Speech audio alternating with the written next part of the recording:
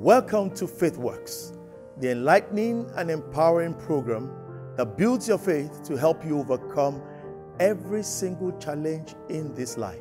My name is Kayode Adeshoga. I'm your host. I want you to sit back, listen, and be blessed. God bless you. I was talking about faith. I'm always talking about faith, because that's the most important topic in this life.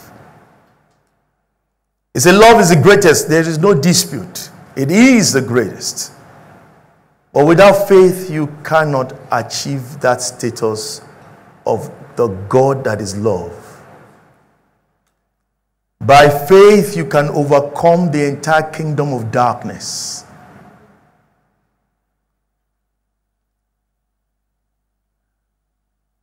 A man was giving a testimony and was talking at Ambrose, let's pray. I said, what's your problem? If you have faith, you subdue them. Then he asked me, have you faced them before? I said, no. He said, that's why you're talking the way you're talking. Then I knew that I needed to face Ambrose to prove what I was saying. I don't know how many of you have heard the pastor pray like that. Said, oh God, bring me in contact with armed robbers, I beg you in Jesus' name. How many of you have ever prayed such a prayer before? I guess you always pray, oh God, let our ways and the ways of armed robbers be like east and west, day and night, they never meet, right? I said, oh God, bring me in contact with them. I need to prove this grace.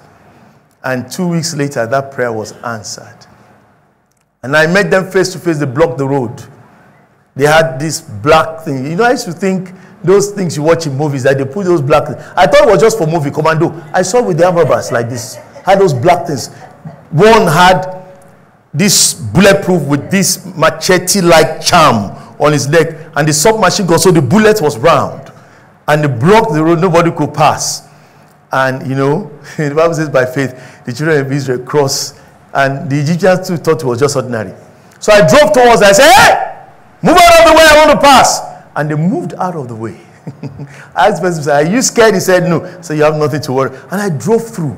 And I guess I saw a V-boot. He thought that they just drive through. So he too was driving through, coming towards them. And I watched them unleash bullets with submachine. You could hear the sound of the reverberation of the gun everywhere. Unleash. I don't think the person in that car can survive it. They just unleash bullets towards the person. So I came back. I said, I've done it. I've overcome them. So now I can talk. They said, now we'll listen to you. Praise God. And that's how we subdue Boko Haram and crush all those heads. It's by faith. It's by faith.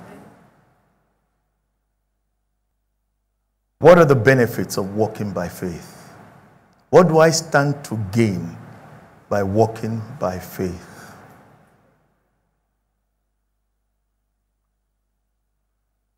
Why do I need to walk by faith?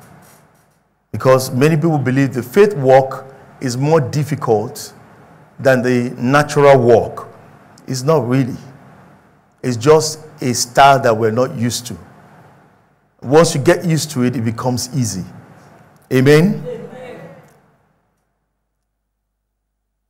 So what are the benefits of walking by faith? Why do I need to please God?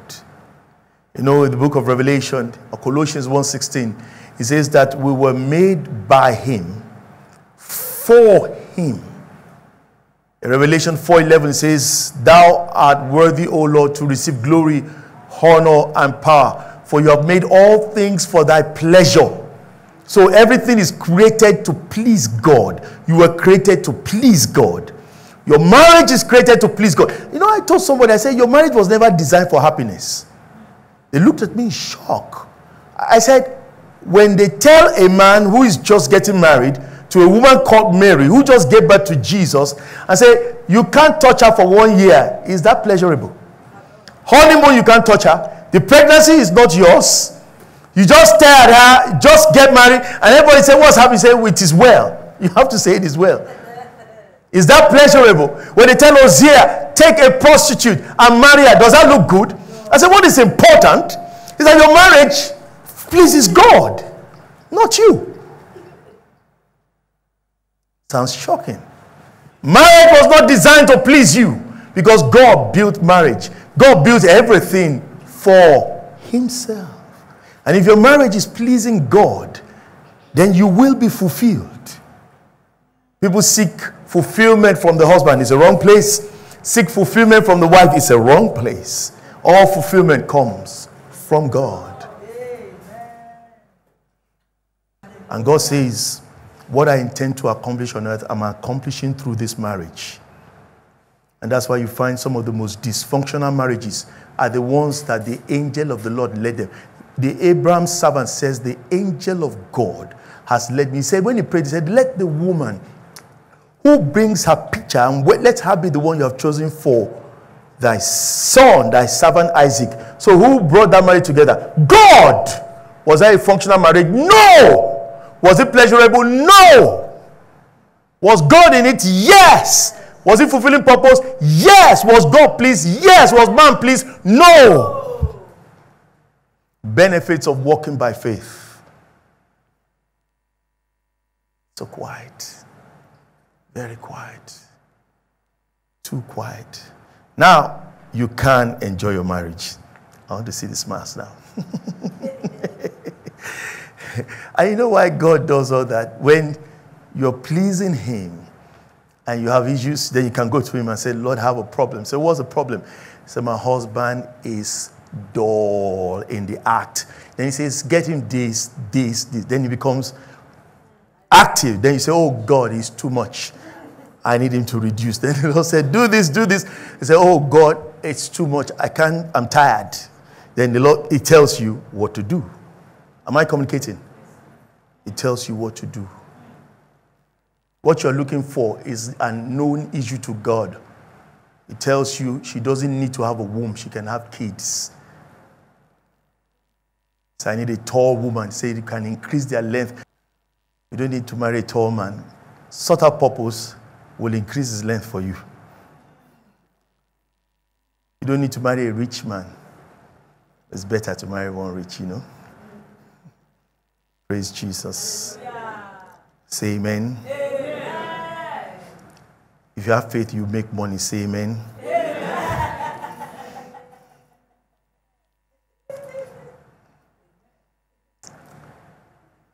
Amen. Hebrews 11:6.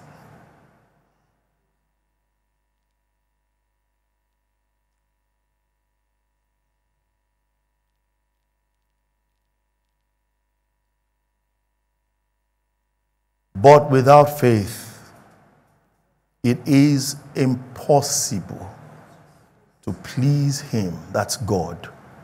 For he that cometh to God must believe that he is, and that he is a rewarder of them that diligently seek him.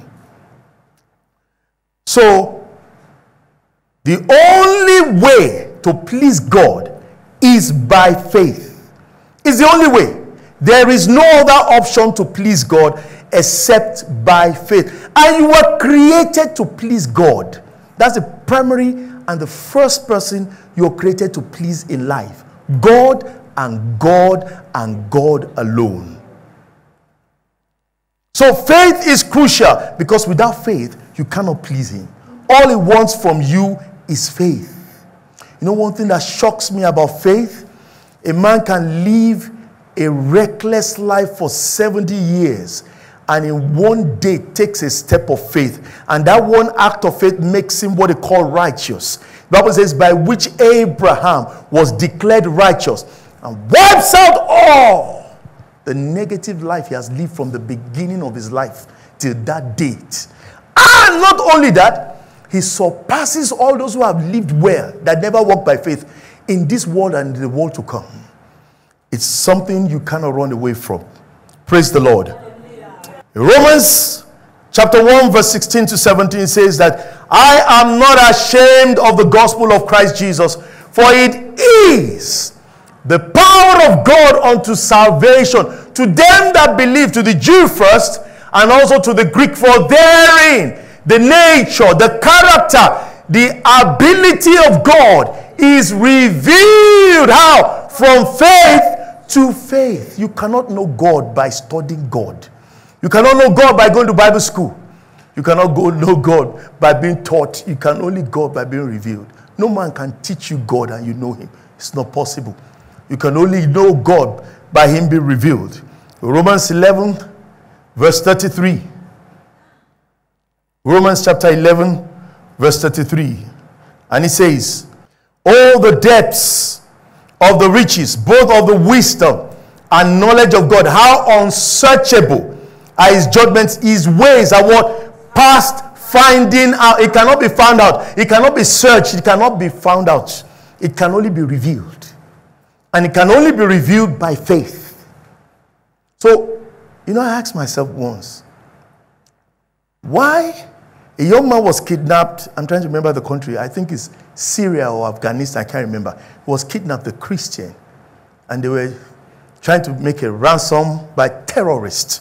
There's a difference between a kidnapper and a terrorist. May you not fall into the hands of a terrorist. Because a kidnapper wants to take the money and enjoy it. A terrorist is ready to die and blow up the money and yourself and himself. That's a terrible being to confront. It's worse than, I don't know, maybe if there was terrorism in the Bible, they said to meet a bear that his child has been stolen is better than to meet a foolish man. I think they would have said, maybe they would use terrorists. He was kidnapped by terrorists. I watched the interview by the BBC.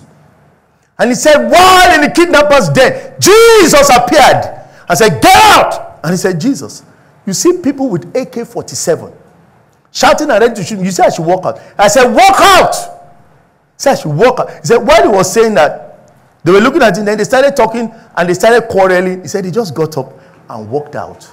And that's how he left the place. So when he was telling the reporter, who was I showing? Was it you? It was you I was showing to. The reporter was looking at him. No, what's wrong with this man? Jesus just appeared and he just walked out of terrorists. And he said, yeah, I just walked out. They look at him with scorn that it cannot happen. But it happened. Then I asked myself, what is it about this headsman? What is it about the headsman? Is it not just gone? That the Bible says those weapons will not prosper? And the church is being harassed? But don't worry, it will not continue. Amen. It will not continue. Amen. A man in his household overran 4 nations. The Queen of England said, I fear the prayers of John Knox more than the armies of England and France put together. We'll see very soon, don't worry. Praise God. Hallelujah. Praise Jesus. Hallelujah. In 1 Corinthians 15:34, he says, some don't know God. Look at what God said about that. 1 Corinthians 15. In verse 34, he said, awake to righteousness, sin not, for some have not the knowledge of God. He said, I speak this to your shame. So you are a shameless Christian. You're a shameful Christian if you don't know God. That means if you're not walking by faith, that Christian is a reprobate. He said, I speak because you can't know God except by faith. And he said, if you don't know God, he said, I speak to your shame. He said, this is a substandard human being. Doesn't know God, is not pleasing God. Praise Jesus. Do you desire to live and operate God's way of doing things? Do you desire to understand how faith works? Fundamentals of Faith is a book written by Kayode Adeshoga. It teaches in simple terms how to operate the God kind of faith that helps you overcome all hurdles of life. Fundamentals of Faith is available for purchase at Trem Bookshop, Obanikoro, Lagos, and Bible Wonderland Stadium, Surulere, Lagos. Get a copy today. Why must you only go by faith? Because the Bible says that first, God dwells in light unapproachable. In him is light and no darkness at all. And Psalm 97 verse 2 says, there's a darkness around God. That darkness is a mystery. It's a mystery that only faith can penetrate it and look upon him face to face and say, oh God. What Paul said, if I will boast in anything in this life, he said, I will boast that I know God. And if I too will boast, and I thank God that he revealed himself to me, I will boast that I know God. One day God appeared to me, he said, I want to show you my weaknesses. I said, that's dangerous. I can use it against you. He said, I know. But it's in the Bible. It said the weakness of God is greater than the wisdom and the strength of men. So God has weaknesses. So you need to know my weaknesses and my strength, so that when you're facing me, you can always have your way and navigate yourself through. Praise Jesus. In Philippians 3, from verse 9 to 10, Paul said that I may know him. That's his prayer. That I may know him. That I may know him. That's one of the benefits of faith. You will know God. You will know God. If you walk by faith, you will know God.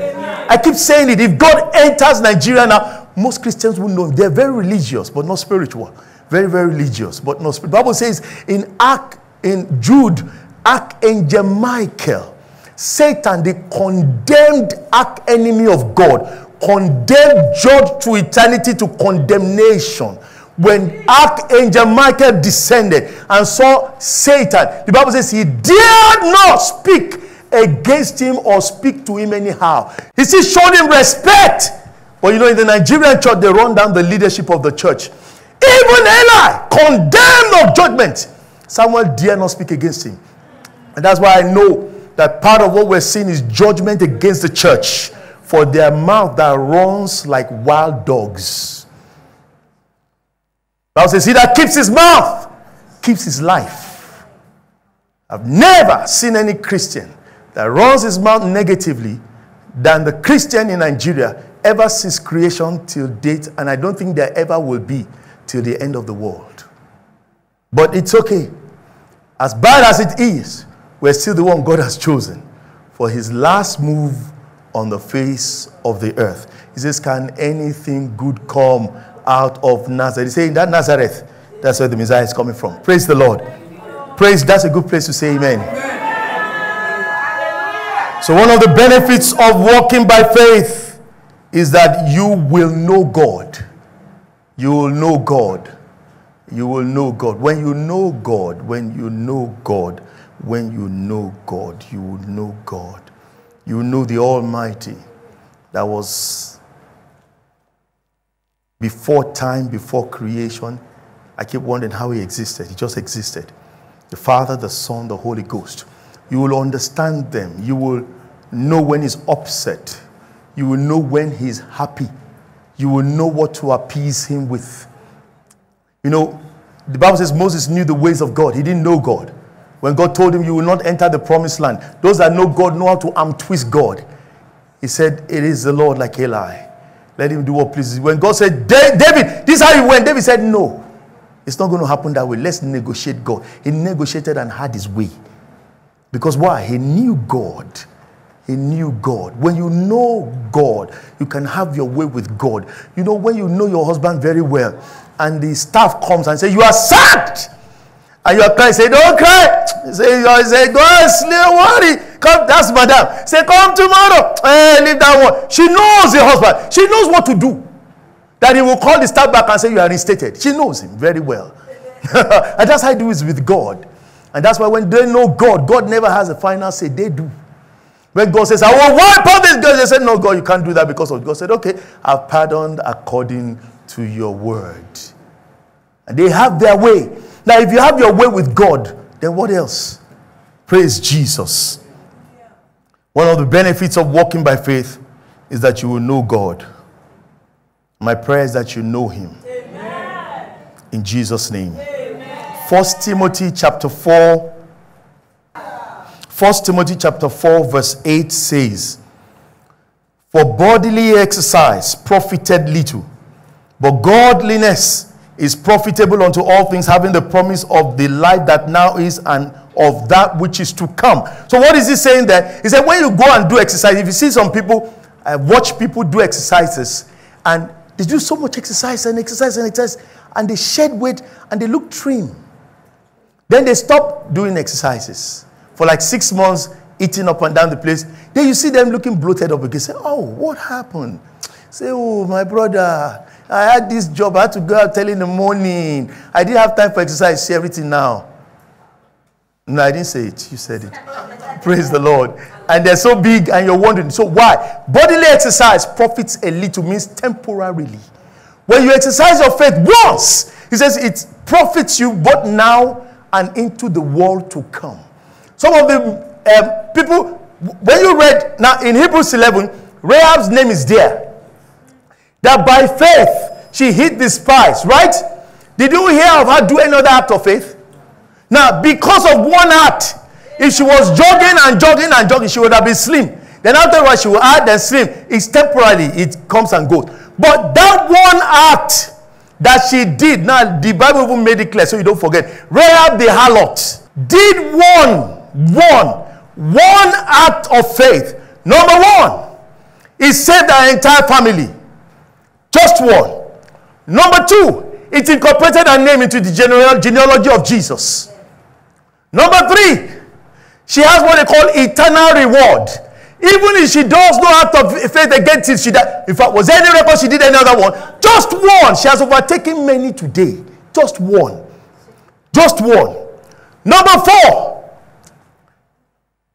anywhere you go into the archives of God, forever and ever, you'll be here reading of Rahab. Number five, she has a throne in the throne room. Number six, she can see God, while many Christians may never see God. Just one act. Just one, not two. Just one. Abraham did many. We understand. But Rahab the harlot did one. So the Bible is saying it's better to exercise your faith once than exercise your body your whole life. Because after you've exercised your body your whole life, you still need to keep exercising and exercising to maintain the profit. So, but if you exercise your faith once, your profit is permanent and eternal. Even if you never exercise your faith again. Is it not worth exercising your faith? The moment you exercise your faith once, I think I said this, in heaven, we'll all be the same but not be equal. Some will sit on thrones, some will stand. And I saw a great multitude standing before the throne of God, waving palms. Those are those who didn't walk by faith. And those who walk by faith, they're called elders. Hebrews 11. Now faith is the substance of things hoped for, the evidence of things not seen. For by it, the elders. So everyone who walks by faith is an elder. Go and check in the throne room, the 24 elders. So all those who walk by faith enter the throne room. Those who don't walk by faith will never enter the throne room. Even if it's only once you exercise your faith, you are qualified to enter the throne room. Then you should walk by faith. I tell people I have the fastest selling, the most precious commodity on earth. It's a function of time. Praise God. Praise Jesus. Praise Jesus. Praise Jesus.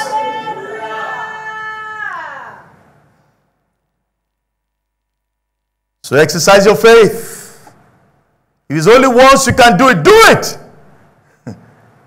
And have a throne forever. A young friend of mine told me, he said, I had a dream. I said, what's your dream? He said, I saw in that dream, I was in heaven. I was moving from section to section. And I saw multitudes. He mentioned the church where he was. Multitudes upon multitudes. He said, and I left there, then I went to another section. It was different.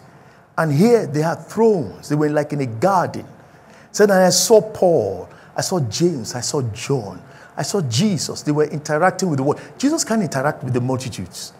They have not. He said, "Can two walk together?" He said, "They agree." He can't add. They can't talk. You know, there are certain people you can't talk with on certain things. For example, if I go to the market, I can discuss certain things with. Even some political areas, there are things you can discuss. Right? But there are areas you can't discuss. You just say, "No, this person is intellectually deprived. Can't understand what you want to say. They can't just get it." So Jesus will sit with those on the thrones because they're the ones that know him. By faith, they're qualified. They partake of his nature. So he sits. He said, they serve them fresh fish. And I don't know what the food was. He said they were eating. He said, afterward, Jesus said, my Father sends for me. I must go. Then he said, Paul, James, John. I said, did you see me there? He said, no. I said, you didn't see well. I said, you should have looked well. I was probably one of the people back in when you were coming like this. I was sitting like this. You should have looked well.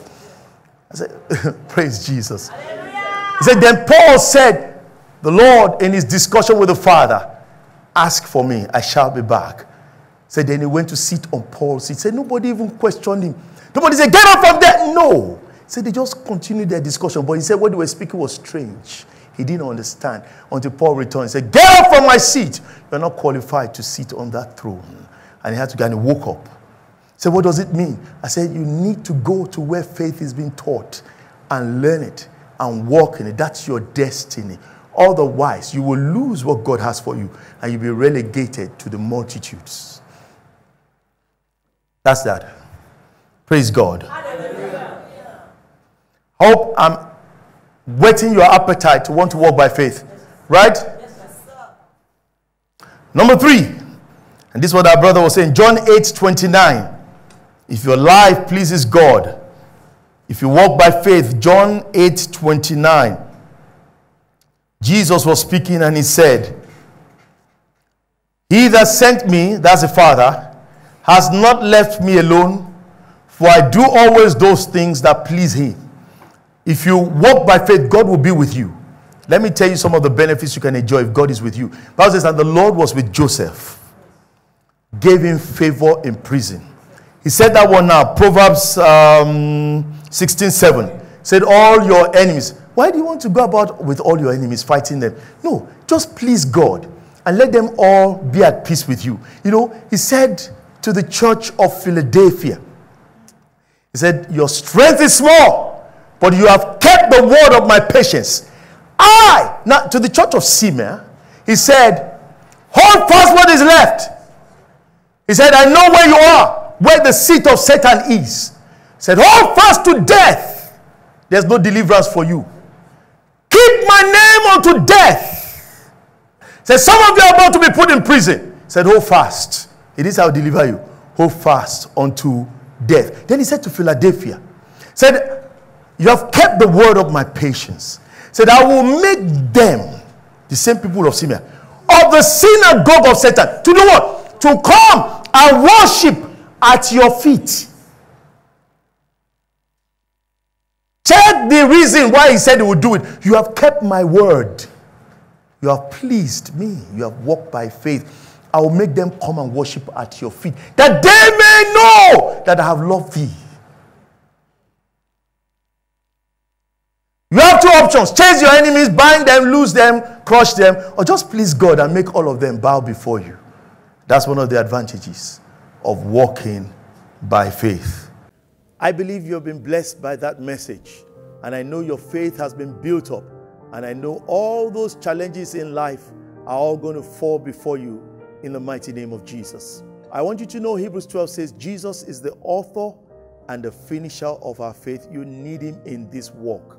And so if you're out there and you don't have Jesus in your life, I want you to say after me, say, dear Lord Jesus, I believe you're the only begotten Son of God. Come into my life, be my Lord and my Savior. It's as simple as that. Displayed on the screen is diverse information on how you can interact and reach out to us. Take advantage of it, and I'll be expecting to hear from you. Till I come your way again, same time next week, I want to tell you, don't give up. Faith works. It's working, and it will work in your life. God bless you.